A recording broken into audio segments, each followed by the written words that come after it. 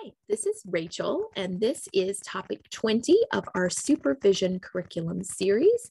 And today we're going to be talking about progress monitoring. So we have conducted an assessment. We have identified areas of support need, and we've written treatment plan with goals and very specific measurement and teaching procedures for those goals. So now, what do we do with that data? Well, we need to graph that data. We need to be analyzing that data. So not just filing it away or taking data for data's sake, but to actually use that data to make data-based decisions about what we should change in our teaching procedures in order to better support the learner. So when we look at a graph, we use visual inspection, and we are going to look at three things: level, trend, and variability. So level is going to describe kind of like the average. So before an intervention during baseline, it might have a low level. So in this graph, between like 0 and 10%. And then after intervention or during teaching, you see that level has increased, and now it's between 60 and 80%. So in this case, this is an example of a change in level. The range is still about the same, which is variability. The variability is about the same. It's not trending in a certain direction. So it's stable, it's flat, but there is a difference in level. So whatever this intervention was, resulted in a change in level. Trend is going to be sort of the direction of the data points on the graph. So it could be descending or ascending, and it just means that the data points are going sort of in a direction, a trend line. So in this example here, we have a decreasing trend during baseline, then there's the intervention, and then we have an increasing trend. So whatever the intervention was, it resulted in the data changing from a decreasing trend to an increasing trend. The last one we talk about is variability. So variability is going to be about the range of the data points in a graph. So you might have a very high range, there's a lot of variability, or you might have a low, or not a lot of variability, low variability, because the range is pretty tight. So in this graphic example, we have a lot of variability. The data points range from 20% to 80%. And then after the intervention, all of the data points are pretty close to 60%. So whatever this intervention was, it reduced the variability from a lot of variability to low variability. Now, the reason we look at these things, level, trend, and variability, is so we can determine, did the intervention do anything? Did the intervention have an effect on this behavior?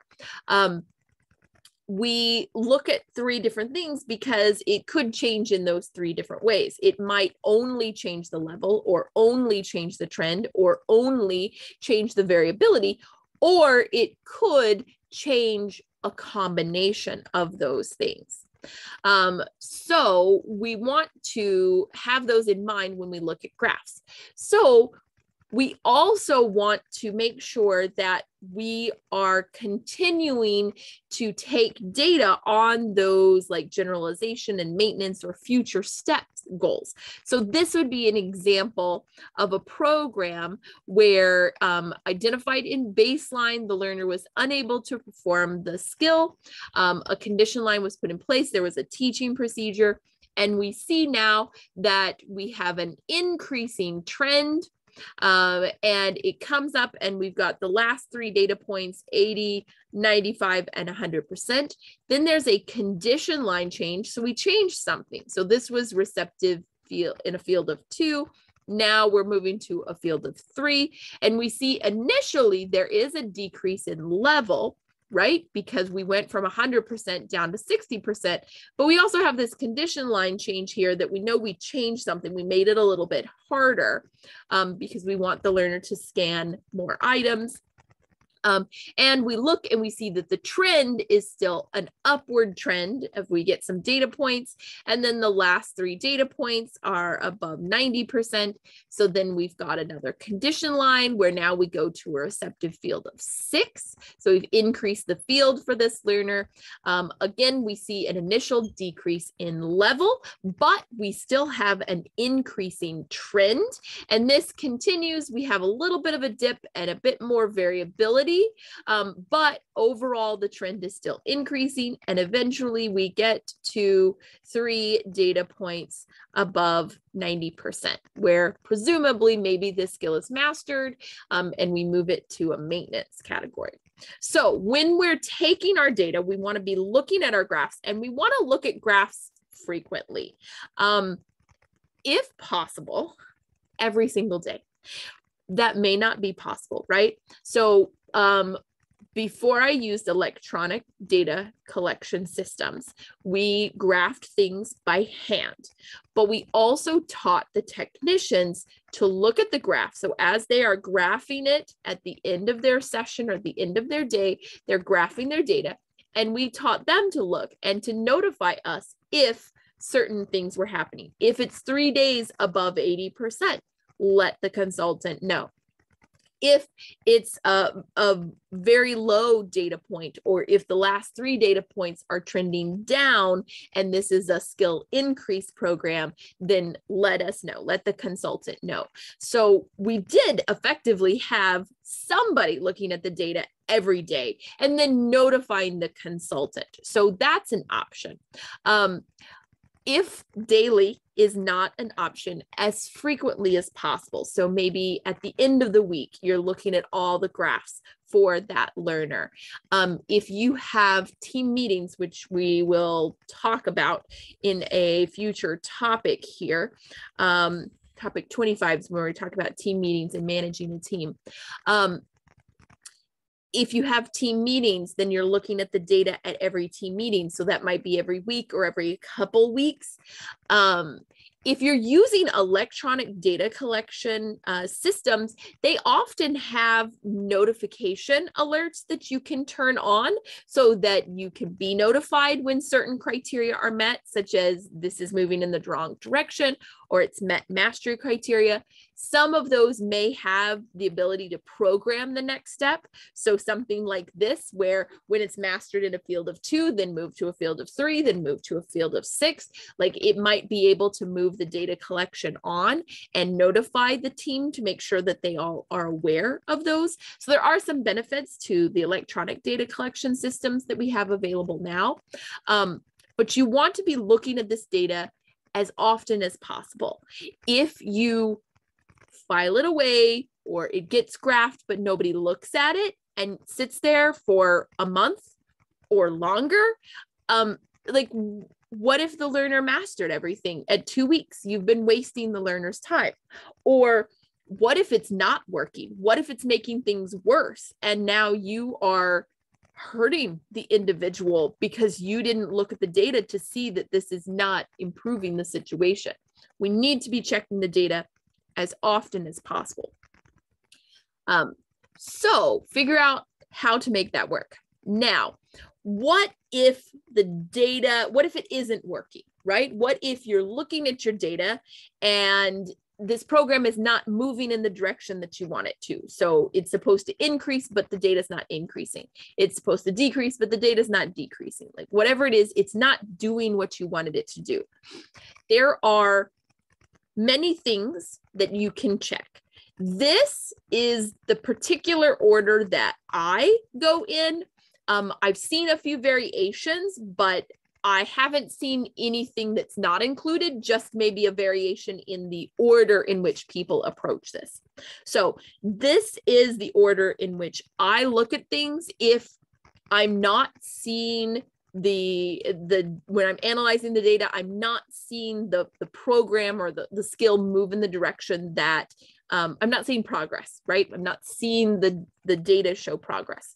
The first thing is I'm going to do inter-observer agreement. So I am going to make sure that we are taking data on the same thing. So I'm going to watch and I'm going to take data at the same time, because if the data is saying we're not making progress, but the data is not being collected correctly, then I can't do anything with that data, right? Like I need to know that I'm trusting the data. So the first thing I look at is the data, are we all counting the same thing? Do we have good IOA, inter-observer agreement? If we do, well, if we don't, we fix that and we get real data. And then we can see, is there even a real problem? Because if our data was wrong and it wasn't showing the progress, but now our data is right, it might show the progress. The second thing is I check fidelity. And the next topic, 21, we're going to talk about how to maintain fidelity. But if the data is not going in the direction that I expect, and I know the data is accurate, then the next thing I'm going to look at is seeing if the program is being implemented as it's written. And this is why when we write our programs, it's super helpful to have really detailed program description, teaching plan, reinforcement strategies, prompting, fading, measurement, all of this really spelled out, so that we can all go back, we can look, and I can say, are you implementing this the way it's supposed to be done? Is it being implemented according to the protocol? If my teaching plan, my teaching procedure has room for variability, then that could explain why people might be doing things differently and why we might not be seeing progress for the learner. So I'm going to check the fidelity. Is it being implemented the way it was written? Because again, if the program's not being run the way it was written, then it's not necessarily the problem with the program. It's the problem with what's being done, is why the data is not being supported or moving in the right direction, why we're not seeing progress. So those are the first two things I check. Oftentimes, I do both of those at the same time by going into observe the learner, working with whoever they're normally working with, but observing the learner running or practicing that skill. The third thing is reinforcer assessment. Do we have an actual reinforcer? Is the learner receiving that reinforcer contingent upon the skill that we are trying to increase? Sometimes they're, the learner's not interested in what's being used, so it's not a reinforcer. So we need to go back. We need to do more preference assessments. We need to do a better job of identifying a reinforcer and responding to the learner when they show us that they're no longer interested in something. You also want to look at the schedule of reinforcement. Is the item or the activities, the reinforcer, being delivered when it's supposed to be delivered? Is it too thin a schedule of reinforcement?